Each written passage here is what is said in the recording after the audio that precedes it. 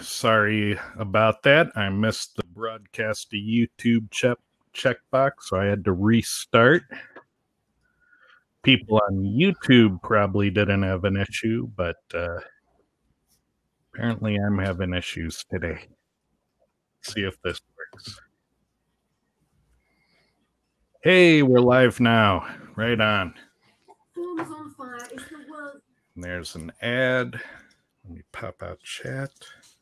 You guys should click our ads so we get so they can buy some Starbucks. Yeah, feel free. Feel free to click on as many as you like. You know, I'm halfway tempted just to turn off YouTube ads because, you know, it ends up being, you know, maybe $100 a month. But I did it, and I didn't notice any difference on SEO this week. So I turned them on and then turned them off and then turned them on again. There was no change in viewership or any of that. Yeah, you know, I think our viewers put up with it, but you know what I've been doing is it produces about $100 a month, and so I just get $100 of channel ads and promote the channel. So yeah, it's probably worth doing. Well, all I know is I'm going to start targeting this channel to advertise for Digital Ear and what ranks. That makes sense. I wish Chad or Craig Campbell would turn on advertising on his channel. I'd advertise all over his. You see how many viewers he had today? Like 4,000 live. That's awesome. Yeah. That's an impressive number. It is. Knowing his black hat, you wonder if he's got 4,000 mobile phones watching this shit. Well, you know, something else that probably appeals to a lot of people too is that you probably get the people that want to learn what he's doing, but you also get the people that want to hate on what he's doing. Yeah. Like they want to see it for like the NASCAR wreck. Like, you know, the people that are watching just to see those cars wreck, they don't really care about the race. Right. It's gotta be the same kind of viewer, right? He had his own audience too, right? Didn't he grow an audience by doing all those webinars for SEMrush at one point? And he still does, as I understand it. I think he still does webinars for SEMrush. I think that's been a big way for him to build and grow, which is not a bad way to do it. For sure. And you have to kind of segment the beginners versus the, you know, experienced SEOs, because how many of those thousands of people are going to ask, what's a heading tag? Right. And, you know, that's kind of the problem I get, like trying to sell my software. I bet you get this too, Kyle, is you get, you know, seasoned SEOs that can like hit the ground running and they can do great things. And then you get beginners who are like, what's HTML? And, you know, you just want to pull your hair out and scream. But, you know, if you go between the different YouTube channels, especially about SEO, you get different degrees of that. Like when I'm on Chase's show, I get a much higher concentration of beginners than if I go on to, you know, other channels where you get more seasoned pros. Chase has done a really good job of marketing that channel too. And then he's been around like forever. Like I remember when him and I were on Blab together, and then he moved over to YouTube. Now Chase is actually doing a webinar with SEO. So. Oh, you got to not rock, because every time you lean when you away, rock back, you go out entirely.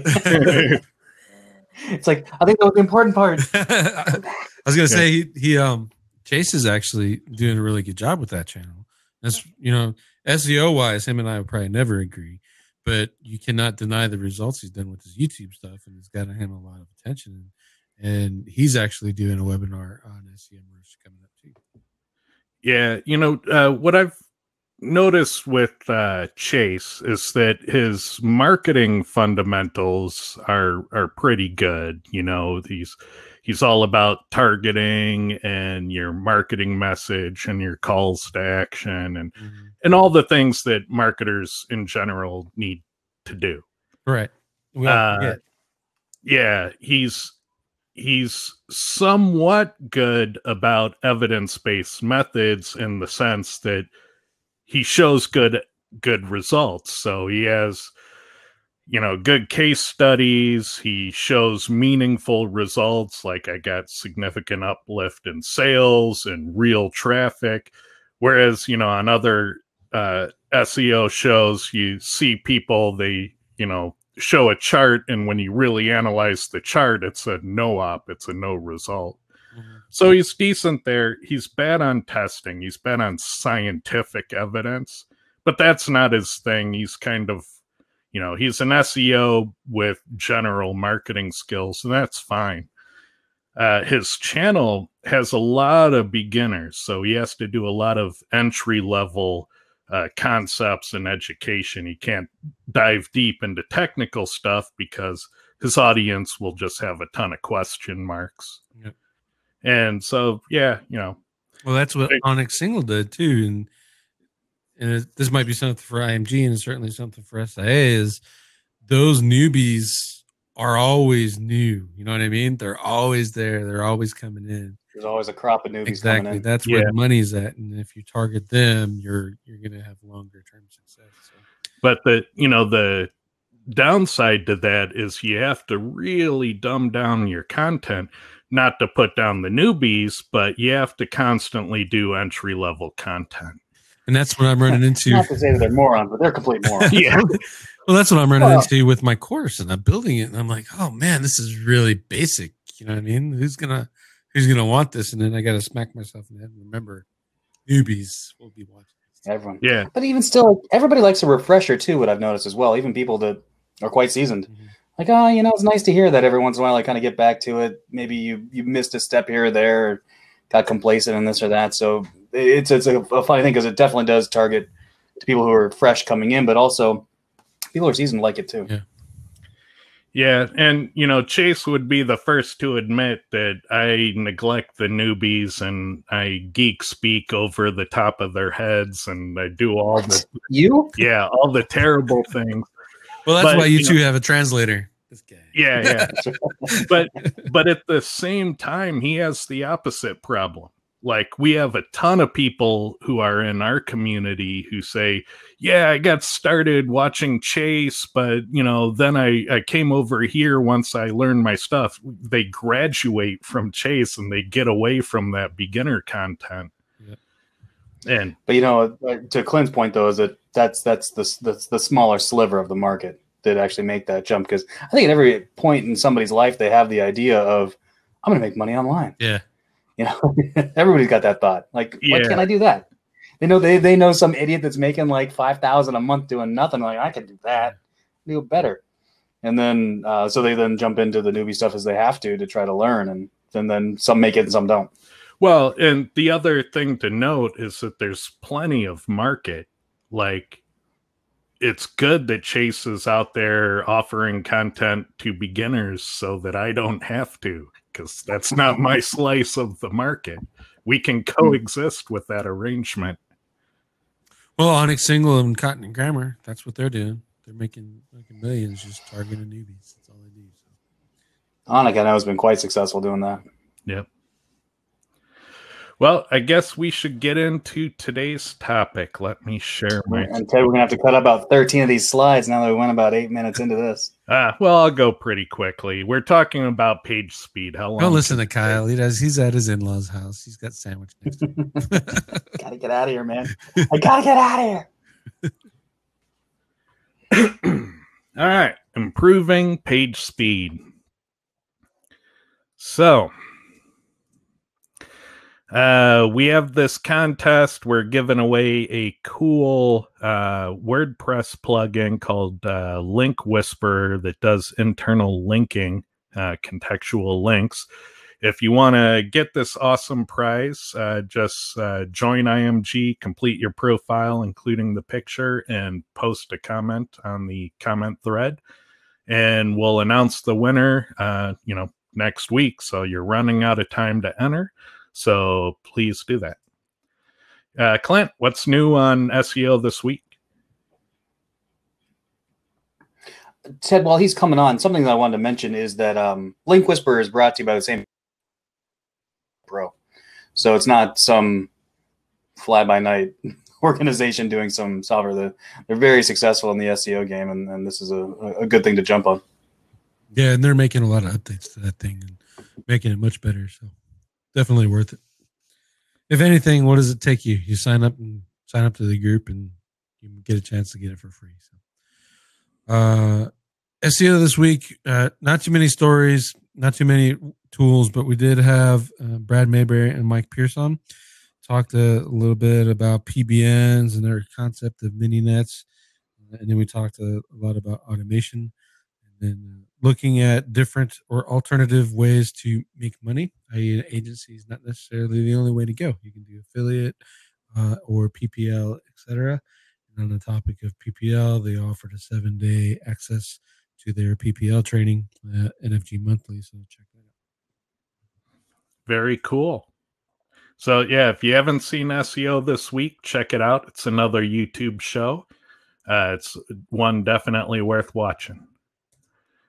So page speed, specifically improving page speed and the technical aspects of that is what we're diving into. I'm not going to go into doing a page speed audit and those tools. I think everyone has seen that stuff to death. If you haven't, just Google page speed and there'll be a million tutorials. I want to go a bit deeper into what you can actually do about it. And so the first tactic is converting things that are images to not being images. And so like in e-commerce, one of the culprits is sizing charts. You'll see stuff like this all the time where it's just a chart of text and they'll make it a big image. And, it doesn't need to be. That could just be HTML and be, 1/20th the size of what the image is. So take note of when you don't need images. And there's a lot of stuff that you can do in HTML and CSS that can eliminate the need to have images at all. So, somebody wants a drop shadow on some text, so they go into Photoshop and make a graphic. Well, you can do that with style sheets. That image isn't even necessary. And not only is the image slow, but the extra asynchronous request to fetch that image is also something that's unnecessary. And we'll talk more about that later. And then, of course, there's the other classic of, scaling images to the correct size. This is the one that drives most of us nuts, is when there's some huge graphic that gets scaled down dynamically to be a little icon to click on. These things should be resized to be the appropriate size so they don't have to be scaled down. And then, of course, image compression. Save for Web and Photoshop is quite possibly one of the most influential software features ever built for optimizing page speed. So if you haven't seen that, you should look for the Save for Web options in your graphics tools. And specifically, if you use a lot of photos, using JPEGs and using compression, it can be amazing. Like, this image was almost 3 megabytes. When you add compression, it looks the same to me. I mean, there's subtle differences in it, but as far as I could tell, it was the same. And it was 41 kilobytes afterwards. That's almost 99% smaller. So image compression can be a huge game changer. But those are like the common things. Like, we all know of those. We've heard of those. What people often don't think of about those images is that when you don't host them on a CDN, when you host them on your own server is set up for a context of web pages. So it's going to put all the headers, it's going to put all the cookies, even your 1x1 spacer pixels that you may have in your theme are going to send all this extra information with that pixel. And in this case, this one website, every image is repeating the same 29 text cookies. And some of these images might be 1 pixel images that have 29 cookies of data shipping with it across the network. So when we look at that, here's the list of cookies for that one image. We have 3,500 bytes of image in this case, and geez, almost half of that is just text from cookies. So if you take these images off of your local server and you put them on a CDN, none of this gets sent. The CDNs don't send cookies with the images.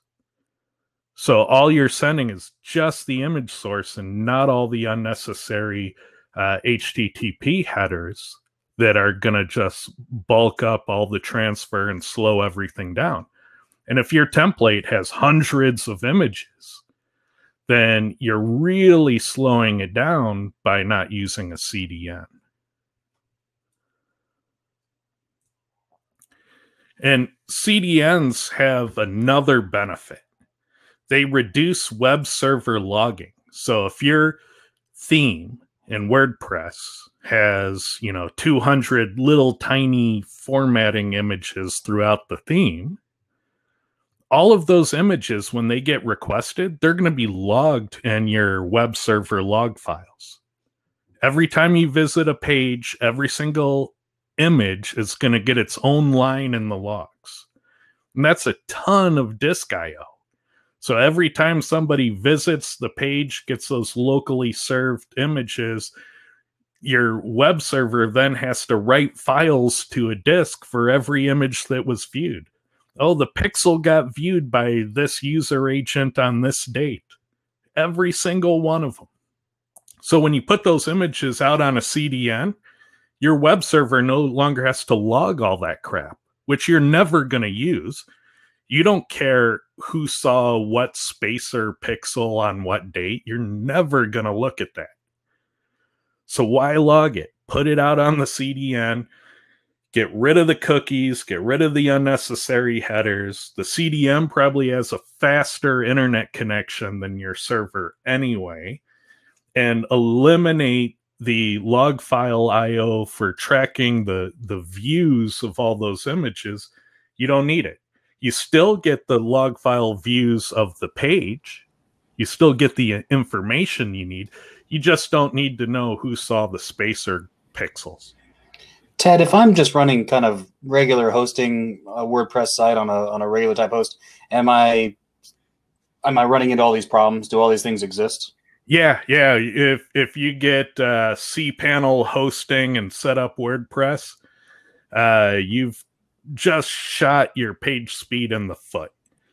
And typically what you want to do is get somebody who knows how to edit themes to put all the images of your theme, of your website out on S3. And then all you're really doing is changing the URLs of those images from your local server to your S3. And what's amazing... Clint, is this something go ahead. that you have in your optimization service? No, because you have to buy WP offload. I don't know if you guys heard of that before. What it does, what Ted's saying, it takes all of your images, puts them all on S3 for you, and then changes all your URLs and your theme.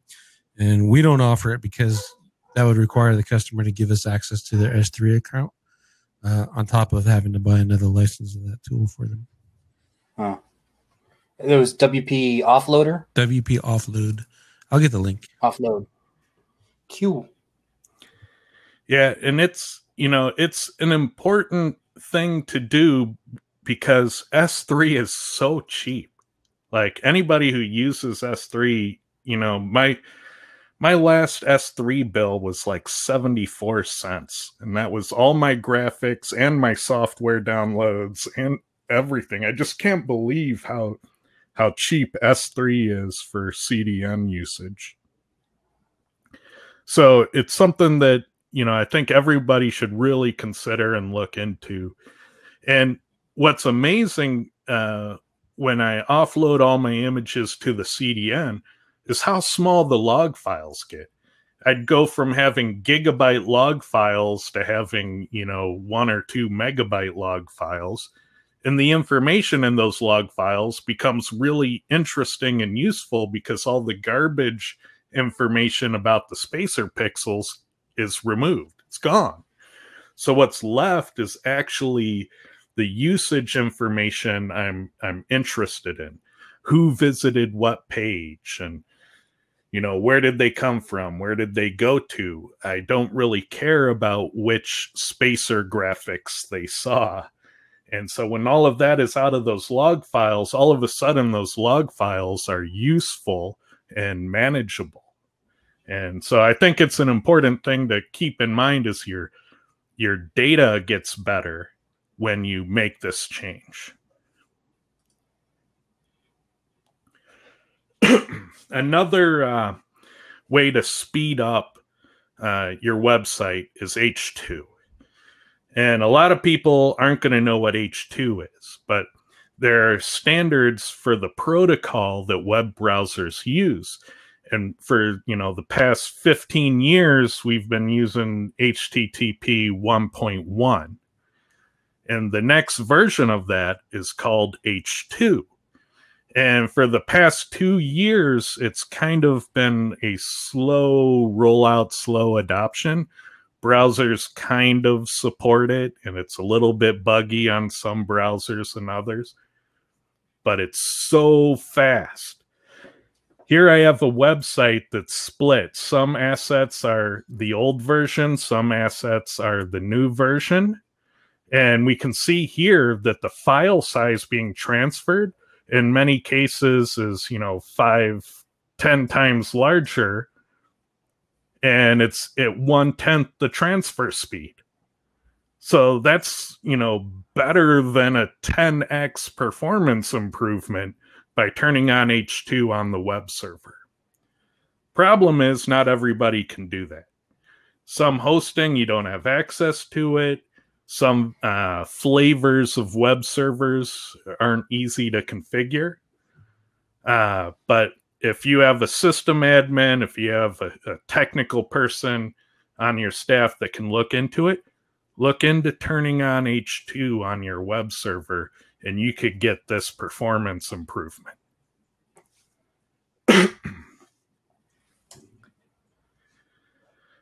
And asynchronous connections is the next thing that people don't think about. They get a theme that has 500 little tiny images on it.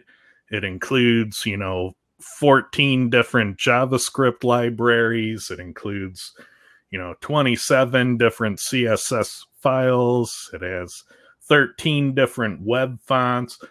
All of those are another web request that the browser has to make to load those resources off the network somewhere. And this one page, just to view this one page I'm looking at, the browser had to make almost 1,400 other web requests just to honor that page view. And those 1,400 web requests were almost 13 megabytes of file transfer per page view. It's insane. If you had just the text from, the New York City phone book, that's about 2 megabytes. This is 6 New York City phone books per page view. That's obscene. And so eliminating these parallel requests will speed up your website because Chrome and other browsers will only do like 5 or 10 at a time. So it's going to bottleneck once you hit that parallel request cap. And so if you want your page to go faster, you got to have as few of these asynchronous requests as possible. And you can see this by using the network inspector and the Chrome inspection tools and looking at the waterfall. That's where you get this information.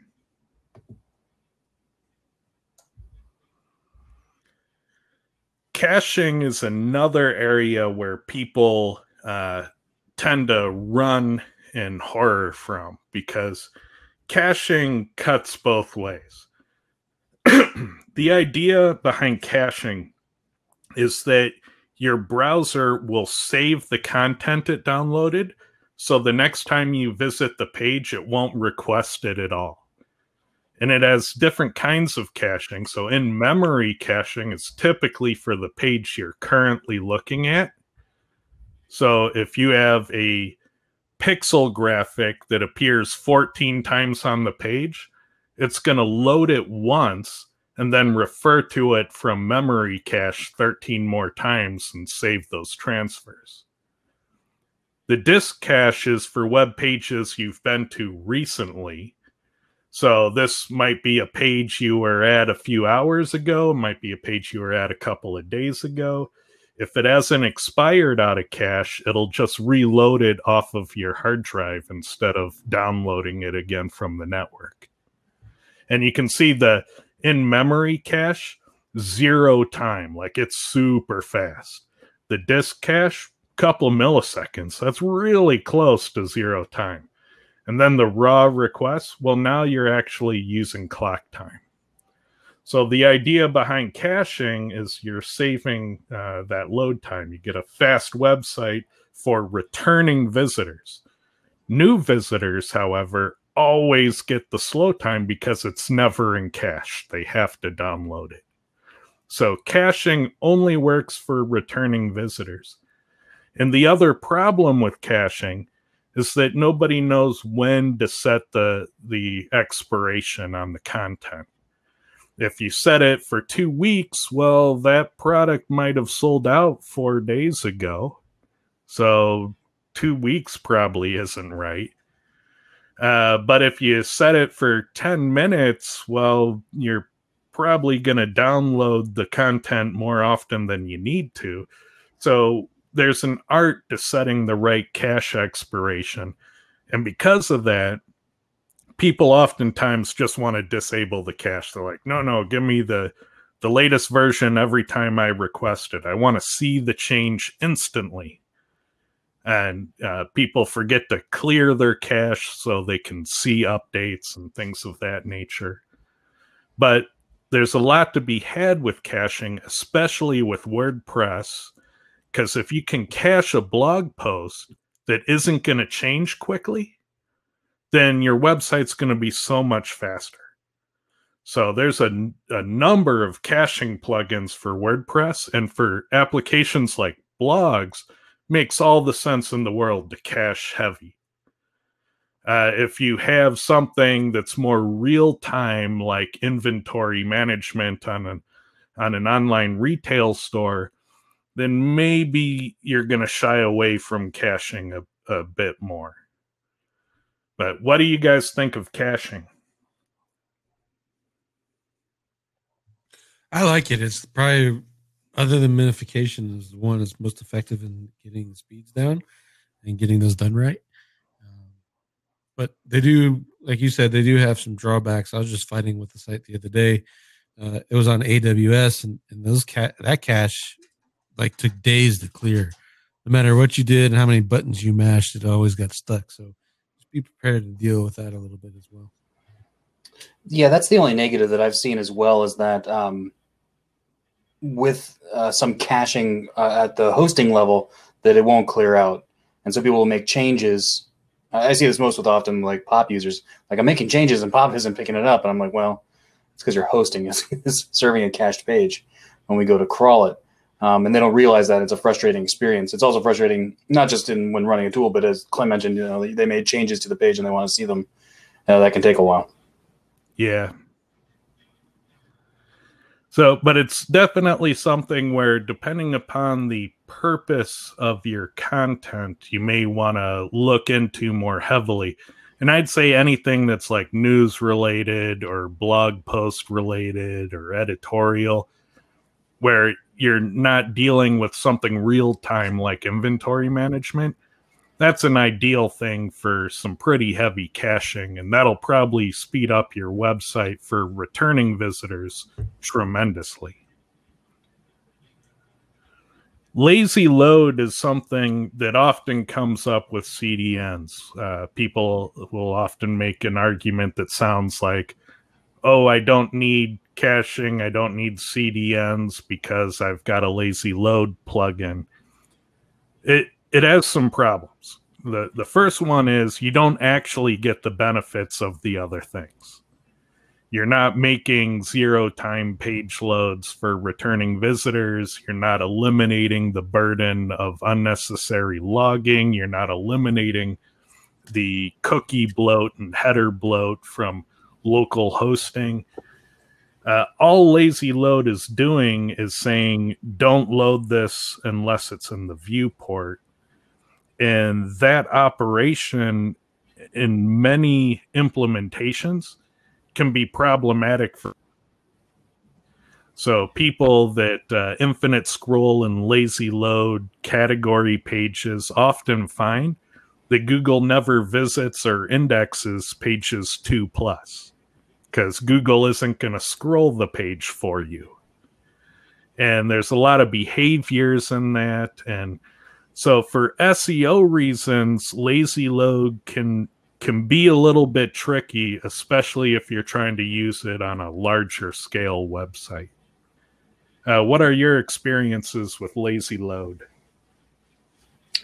My personal experience has been not great in terms of, like you were just saying, with indexation issues, but it also seems just to cause problems.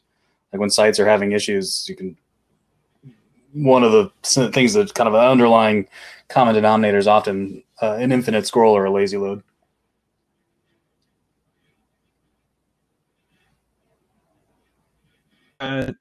Usually one of the first places I look for problems is lazy load and other things like that, things that are related to lazy load. So categories, faceted navigation, infinite crawls, things of that nature. But yeah, I tend to recommend people steer clear of it if possible. Like it's a neat user experience, but from the technical marketing side, other than the neat user experience, I think it potentially causes a lot of complications. I've had the opposite experience. I've never had it cause an indexing issue. So I'd be interested to see how that actually happened. The one thing I do notice with lazy load is that if you're a super image heavy site, it does help, especially like if you're doing a photographer's kind of site or web, something like that. It does help with loading. Sometimes user experience gets a little lagged because it might be slower, but there are new options, flying pages. Those guys, they have flying images as well, and I think that handles lazy loading better than WP Rocket used to. WP Rocket standing up and actually doing a really good job for that too. So I would say if you're going to implement it, and W3 Total Cache has got it in there now too. So those guys have implemented it in a much more effective way that I think is certainly worthwhile to look at. But yeah, the indexing thing I can't say that I've ever seen that happen. It's a hard problem to see. So you have to actually look to see if you have the issue, and a lot of people don't look, so it's out of sight, out of mind. What you want to look for, like with the lazy load category, is you have that lazy load page 2, lazy load page 3. Show me in the web server logs that Googlebot has actually paginated to those page 2 and page 3 and has seen that content. Because oftentimes what happens is Googlebot will hit page 1 of the category and it won't do the lazy load trigger. And so you won't see the lazy page 2 or lazy page 3 anywhere. And Googlebot's not going to sit on your page all day scrolling downward. They only allot 1.2 CPU seconds of JavaScript execution time. So how many lazy loads can happen in 1.2 seconds before Google stops updating the page? So it's a difficult problem to know you have, and you have to go specifically out of your way to see if it's there. So you're talking lazy loading the page versus lazy loading an image? Well, let's say it's images. So we're combining two things here. So you can lazy load the images of the product token, but you can also infinite scroll, which is the page incarnation of lazy loading the content.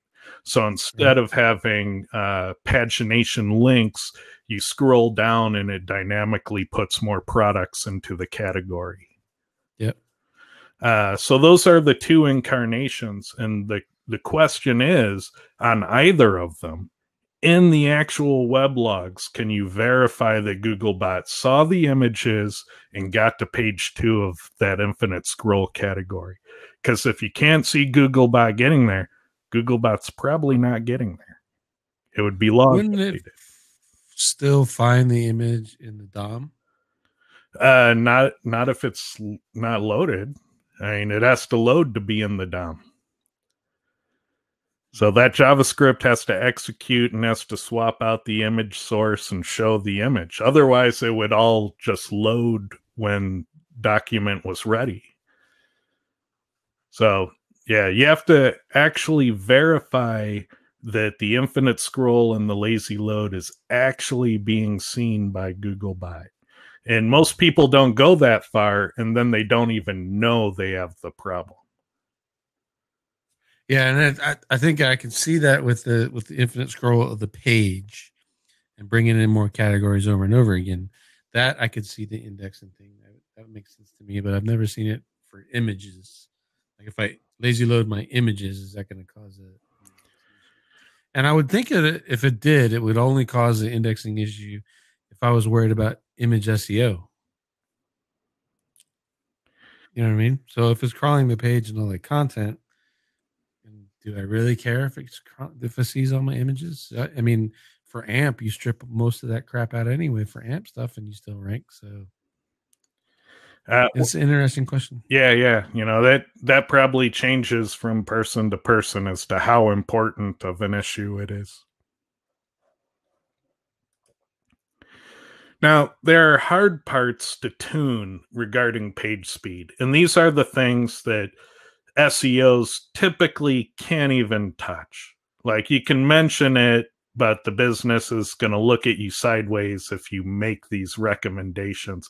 So you're probably better off just not even bringing them up, but it's good to know about them because you can escalate to their engineering team if they are an issue. But, you know, SEOs can't tell the business to get faster servers or to make the web application code faster or to make the database queries more optimized for performance or to get faster internet for the servers. You know, all these things affect your page load times, but they're kind of, you know, out of reach for SEOs to actually act on. So most SEOs, they don't even think about them, and it's probably for the best that they don't, but they are part of the equation. And sometimes, you know, fairly rarely, something in this area goes wrong. And it's good to be able to diagnose it. Like if your web server for some unknown reason is just painfully slow, it's good to know that it's that hardware, because then you have something to go investigate. Maybe something's running in the background on the server. You know, maybe it got hacked and there's malware running. Who knows? But sometimes something can go wrong with these things that would affect your page load time. But typically, what we as SEOs should be able to do in terms of technical page load time and optimizing is we should know when to recommend to a client that, hey, you should probably use a CDN. This would speed things up. We should know when to say, you know, hey, can you have your system admin turn on H2? We see that it's not on, and just changing that setting on the server could solve all of our page load, page speed problems. Should be able to request that, you know, things that are graphics that shouldn't be converted. should be able to request that images be resized or compressed. There is a compression setting in the server that sometimes isn't enabled by default. I think most modern web servers have compression enabled by default, but that's another problem that you might want to diagnose, because sometimes engineers turn it off for various, they forget to turn it back on. That can slow down your page loads. Reducing that asynchronous request count. One of the big culprits of that is Tag Manager. People just keep putting infinite, snippets, cut and paste snippets into Tag Manager from this service, that service, and they let it accumulate for years. And some of the stuff, they don't even know what it does anymore, and they don't use it anymore, but it's still in there. And all that stuff is asynchronous requests that bog down your server. So you got to kind of be strict about all of the things you include on a page and all the things you stuff into Tag Manager. You need to audit, all of that and reduce it whenever possible. And then, you should know when to see if caching is configured on a website. And if it's not, and it should be, you should be able to recommend that they implement caching. And then finally, for those parts of page speed that we as SEOs can't touch, you need to know when to hand it off to engineers to do that performance tuning or to search for issues on the server. So you got to know where the line is, where it stops being your problem and starts being an engineer's problem. And so for page speed, you kind of need this palette of things to do. Like if I was doing a site speed audit, these are the things that I would go to and come back with and have recommendations about. And, some of these things would have huge impacts, like doing H2. I don't even need to touch the website, and I could potentially get a 10x improvement just by turning on that checkbox. And so these are the things that I would want you to know. These are the things that I would go to first in page speed. Is there anything that you guys would do that I didn't cover? No, I think you pretty much hit everything. I would also recommend that they go to the Google Chrome developers channel. The crew for web.dev actually did a whole bunch of stuff too. And day one is more interesting than day two by far. But you can learn how to look at the Chrome Web Vitals and deal with some of the stuff that goes hand in hand with this page speed stuff. And in particular, the one that I found interesting is the talk they did on images and how to handle it. Was that the loading? Remember when the page loads? I forget the term. CRL, I think it is. But basically, if the website loads and then it shifts down, that how to handle that and how to fix that with images, which goes hand in hand with the image optimization that you just talked about. Yeah, the only thing I was going to add, Ted, was that, and Clint touched on it, was the Web Vitals, and that Google has announced that this is going to be a big part of the algorithm in 6 months or so, or something like that. So it's the kind of thing. There's plenty of time. This is the kind of stuff that I have to pass off to somebody else because I don't have the time or the inclination. But there's enough time to do that, to figure some of these things out and make sure that you're hitting those important points that also then correspond with what they're looking for in those Web Vitals to make sure that your sites don't get left behind.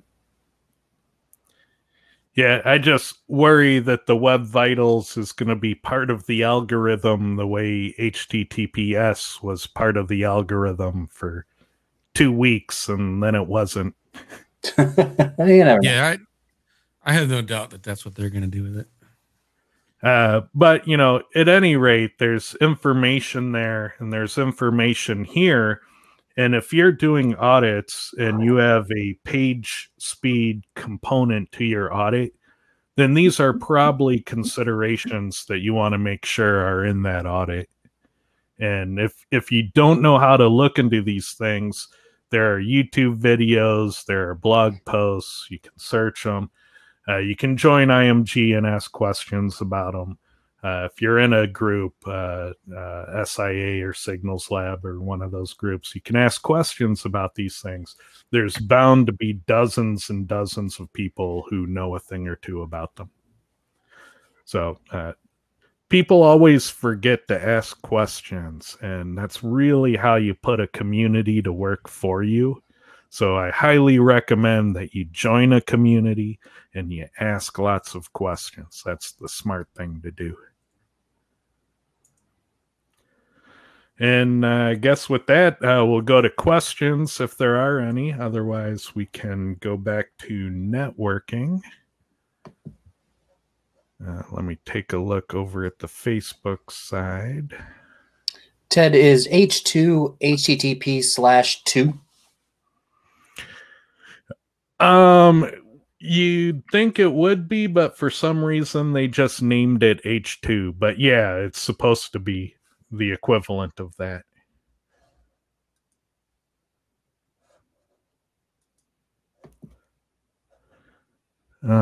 Let's see. Questions.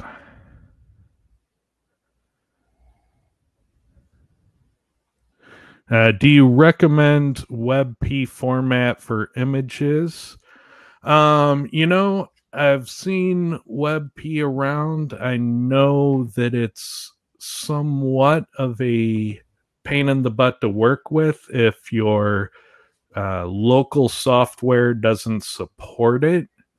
So, you know, I guess it depends what software you have. I think for typical website visitors, it probably doesn't matter too much. There are probably a few performance improvements for it. But I would guess that compared to the other issues that we've mentioned, that's probably a tiny one. It probably wouldn't get you the biggest impact in terms of page speed. It might get you a teeny tiny impact in terms of page speed. But definitely, you know, converting 1,300 asynchronous requests down to 24 asynchronous requests, it's going to have a huge impact on your page speed. But changing a PNG file to a WebP file probably is going to be a minuscule change. Ted, what do you think about hosting sites just on SW on S3 just to do that in general? If your site is static, you can get away with that, but not all of us have that luxury of having a static website. So if you actually do need cookies for something, you probably don't want it out on S3. So for that reason, you still want to host your website somewhere, but you just want to minimize the static files that you're hosting. Get your static CSS files, your static JavaScript files, your static images, your web fonts, your fave icons, all that stuff can be put out on a CDN. And that way it doesn't clog up your log files, and you get the optimal file transfer off of the CDN. What do you think of Cloudflare as a CDN? You know, I like Cloudflare until I need to scale, and then it kind of becomes cost prohibitive for me. So for my bigger applications, I can't use it. It's too expensive. But for my smaller projects, it tends to be free or close to free. So I think it really depends on your situation. And Ted, there's one last question in here on in the Q&A on in the room. It's this takeaway you've just mentioned. Should it be all product related? The person says they mean those products on the same page, like tennis shoes, and not tennis shoes and socks. I'm not sure. It seems like it's from an ecom episode. I think it might have been maybe from the one, maybe our last episode. So never mind.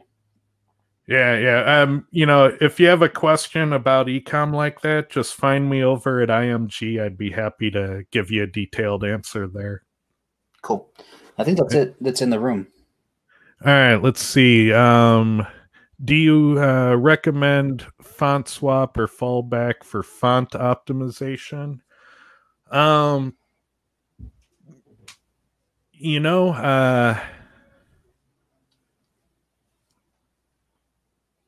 I don't think that will have too much impact. So what he's talking about there is what happens when the client-side browser doesn't have the font you're trying to use.